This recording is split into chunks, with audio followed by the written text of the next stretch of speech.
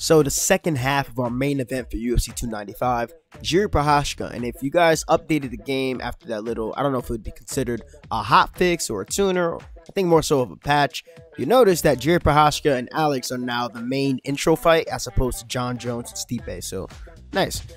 So with his perks, it really does help him out with the way that he fights, Predator, boosts his footwork and going forward, although could be debatable if he actually has really good footwork. Kind of the way I watched him get popped off by Glover Teixeira kind of makes me I don't know about that, but we'll get on that a little bit later. Carpet Wood does help him with his ability to stay in the fight even if he has less health than his opponent. Frontal assault, fast hands, those are both perks that help out with accuracy and speed with the necessary strikes that are listed. And pay to miss, now that boosts his head movement, but I don't know if I would call it effective head movement at all times, but I'll say this much. In the stand-up, he is very dangerous. Punch speed, accuracy, especially after the perks. He is very dangerous with that regard, especially because of his power. Blocking stat is not high. Now, his head movement, I can't say, you can't go and say this guy has no defense because he does land some pretty devastating counters. I think that he relies on a lot of high-risk, high-reward head movement and defensive maneuvers. Like, he rarely ever blocks. Like, he does block, obviously, but not to the extent that he probably should in a lot of moments, and he's very comfortable with moving his head, as well as he is with switching his stance, and his durability goes a long way with that. Footwork stat is pretty high. Takedown defense, kick power, kick speed, pretty much good. It's pretty good. Grappling, they didn't overly buff him, thankfully, for submitting Glover Teixeira, as that was more so due to fatigue, and also because of Glover's terrible decision-making trying to pull guard, but his submission defense was indeed true there. And he survived multiple sub-attempts. I probably would argue that should be maybe a 96. Ground striking is pretty good. Clinch striking is pretty good.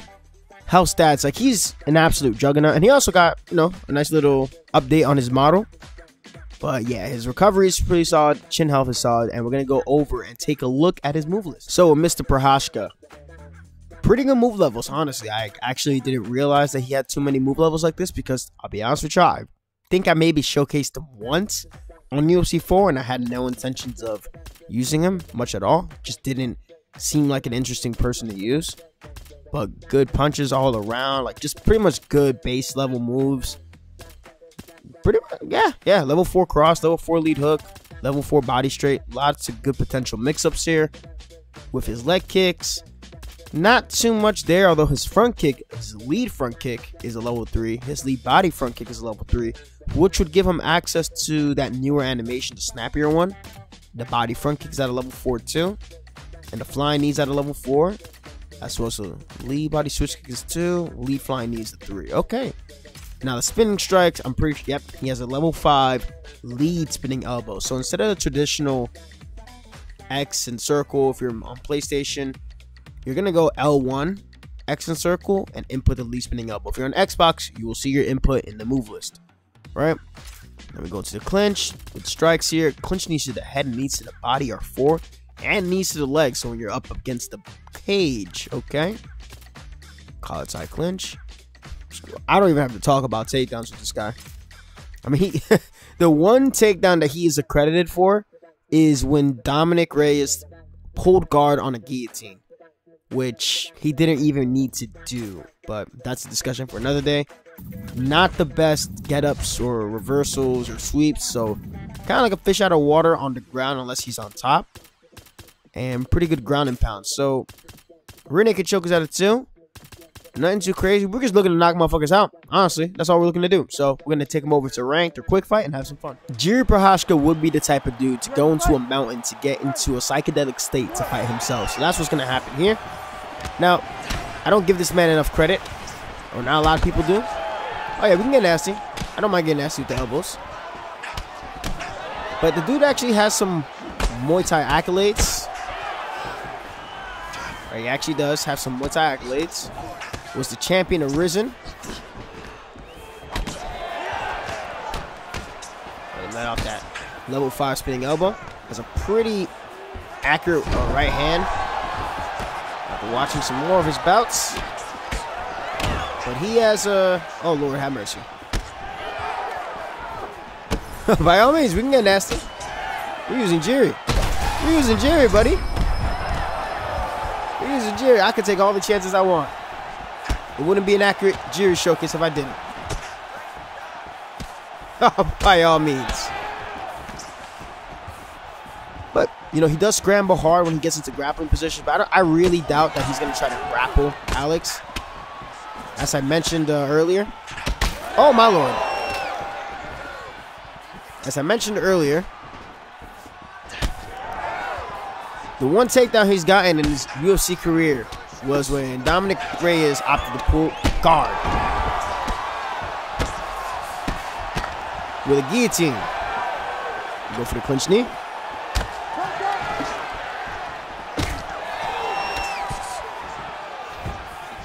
Other than that, that dude is not going to... He's an opportunistic grappler. And that's usually the case with guys who get into MMA. They get opportunistic grappling. I love the reckless abandon from both of us here. In the most Jiri-like fashion. Yo, we can fucking throw elbows, my boy.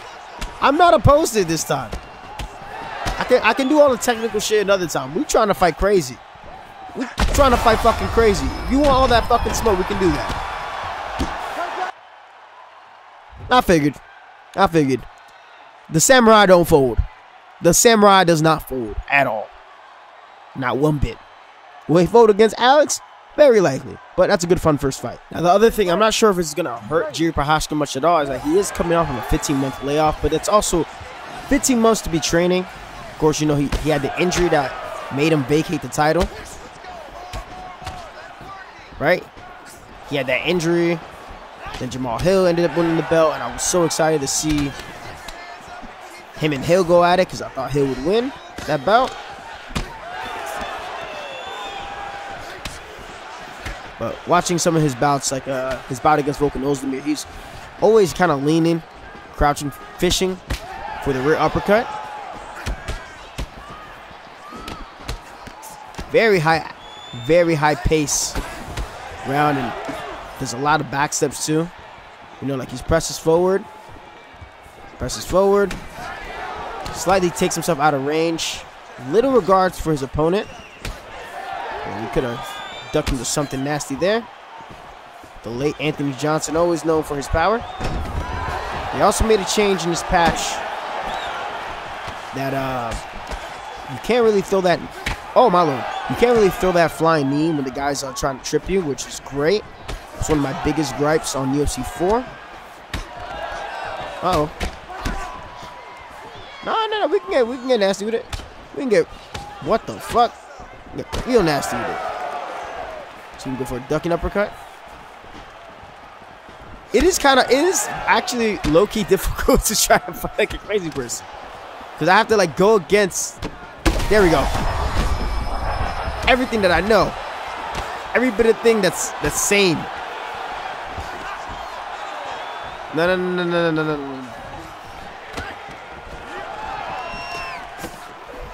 To really make this work. To stay in character. Oh my gosh. Hey, now we can't back up. This has to be wild. Ain't no technical.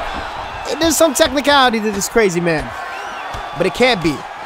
For this showcase, to make this an actual legit Jiri Prochazka showcase, we need to take risk. We gotta take risks just like that. Toma que lleva. No. Let's go to the body. Oh my god. This is what the people want to see. This is what the people want to see. This is what all y'all want to see. Oh my lord. Forgive me. Forgive me. Forgive me. That is not the prettiest UFC 5 experience, but forgive me. Oh, Lord Almighty. This man is a tank. He is an absolute tank. Wow. Smack him with the spinning elbow. I don't like that animation. I will say this time and time again. I do not like the animation. I rarely give any praise to UFC 2, if anything at all. I will say that it had a nicer spinning elbow animation. It was the John Jones one, but I would like that one. I definitely would like that one, but no. Ladies and gentlemen, referee it actually is possible to play like Jiri. I don't know if it's possible to do that at like the upper echelon of the game, but it certainly is possible in regular play. That was fun. That was fun. Now the hood's off. Now, does that change our approach? No, it does not. You still have to be a crazy wild man. Doesn't matter what happens. Doesn't matter what happens. We're going to win that transition. Jiri has shown a very, very underrated scrapping ability. Uh-oh. Scrapping, rather, an urgency when he grapples. And that's what helps him a lot in grappling exchanges. He's not the most experienced grappler, but I'll tell you this much. You keep your hands and feet moving against somebody trying to hold you down, makes it very difficult. Now, I don't expect this fight to go to the ground other than like some type of crazy knockdown exchange.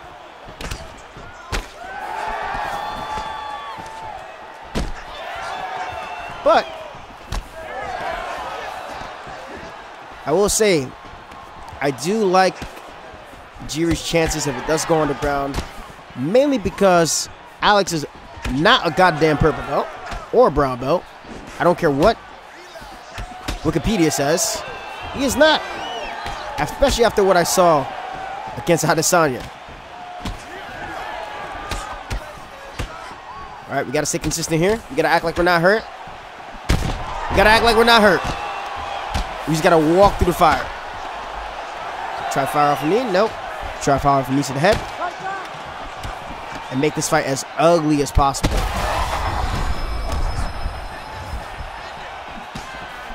And it's crazy because this guy could be doing so much more with Alex's footwork. But he's kind of staying as a stationary target. Not really using too many of Alex's weapons properly.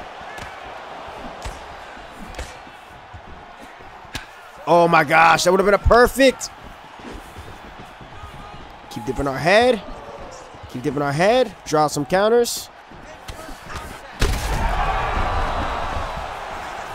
Good old fashioned. Oh, Alex. Now I hope you don't get done like this in the actual fight, bro. Dip our head, dip our head. Bro, that is twice now. We've been able to slip that front kick. There it is. All right, we got the dipping uppercut counter. That's all I wanted. We got the duck one against that Johnson. It's probably the ugliest fight that you guys have ever seen me showcase on my channel. Oh my Lord. Saved by the bell. That's a 10-8. That is a brutal 10-8. Oh, man. This is the juggernaut of the light heavyweight division. Like, this is the type of guy that lesser skilled players can use and get away with doing some ugly shit. Because, holy fuck. Oh, don't tell me he quit. Or is it desyncing? No, okay, it's fine. Still have that. Will he be willing to touch gloves? He is. Thank you for being a good sportsman.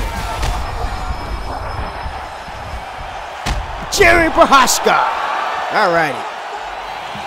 All finishes. That's all finishes with Jiri. Respect. Hey, thank you for not being a hater. Respect. I hope he understood what I was doing. What are my chances for Jiri winning against Alex? He does actually have a pretty good chance. Do I believe he's going to win? No, I would like Alex to win. I think he's just a better paper-on fighter, but a man named Cody Dank on Twitter said Jiri's like the light heavyweight division's Dricus du Plessis. Just when you think he's supposed to lose a fight, he ends up winning. He looks like he's tired and he's not. So we'll see what's going to unfold on Saturday. We got to showcase the big boys next, but that was as Jiri as I can make it. Hopefully, you guys will enjoy the showcase. I will be unlisting this in due time. Number 17, I appreciate all of you. Have a great day.